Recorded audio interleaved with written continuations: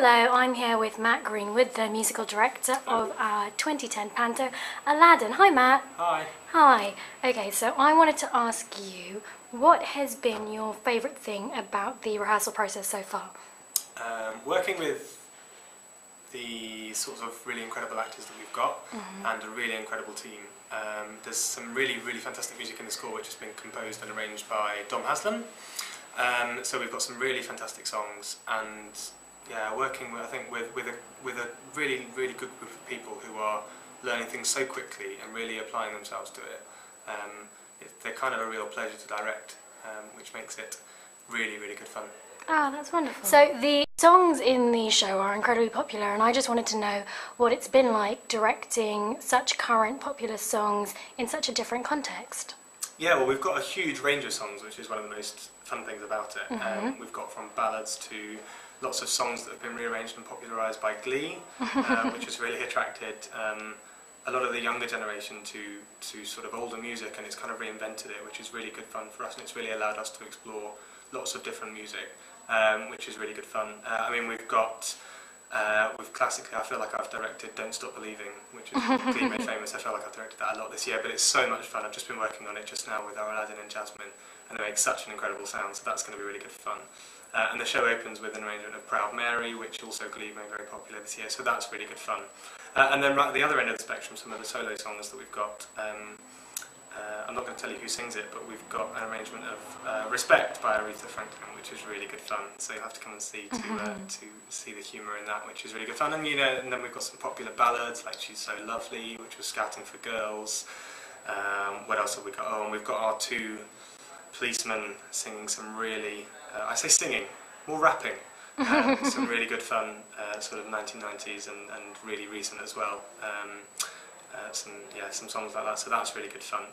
Putting them in a different context is great fun because it really allows you to get underneath the words, and songs that were originally written for a very different context, you put them in a new environment and suddenly the words have got a whole different meaning, and it's really fun and really great to be part of like a devising process where you get underneath those words and put them into a new context.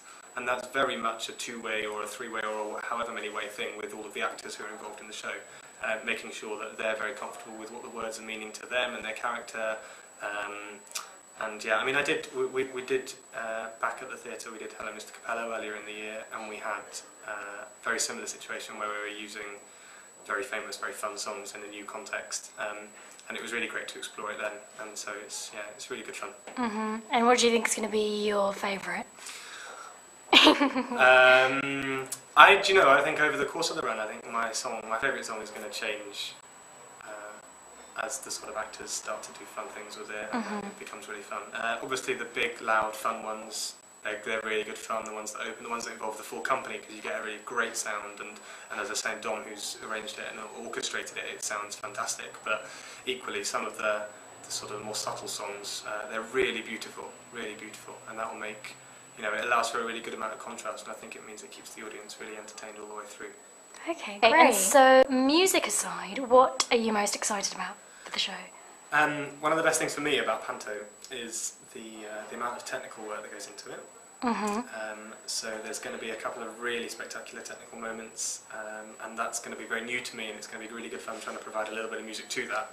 I think there'll be some really fun moments, and also genuinely just the crowd and the situation and where you are and who you're performing to and what you're performing is really exciting at this time of year to be doing a lot of fun stuff like that. So yeah, I mean, obviously as an MD I'd think that the music makes the show, but there's a lot more elements to it, and yeah, they're really exciting me. It's going to be really good fun as a whole package. I think it's not just the music that's going to make it, but everyone coming together doing all of the different aspects of the show, and that's backstage and all of the technical team as well as all of the actors and the directing and the choreography. I think it's putting everything together that makes the show really spectacular. So seeing it on stage, I think for the first time with all of those elements in it, it's going to be really exciting. Great. And finally, if you had Aladdin's lamp and you could have, well, technically you'd have three, but I only have time for one. What would your wish be? Let me think. It's hard, I've got so many wishes. And then yet someone asks you and you don't know the answer. I suppose, let's say that in the context of this show, my wish would be that a lot of people come to see it. And a lot of people enjoy and relish in the amount of fun that we're having putting the show on, because there's only so much as a group of actors and singers and dancers and team that we can do, and so much more of the fun comes when people start coming and enjoying it with us. So, cheesy wish, but that'll do. Brilliant. Thank you so much for talking to us, Matt. Thanks very much. Bye. Bye.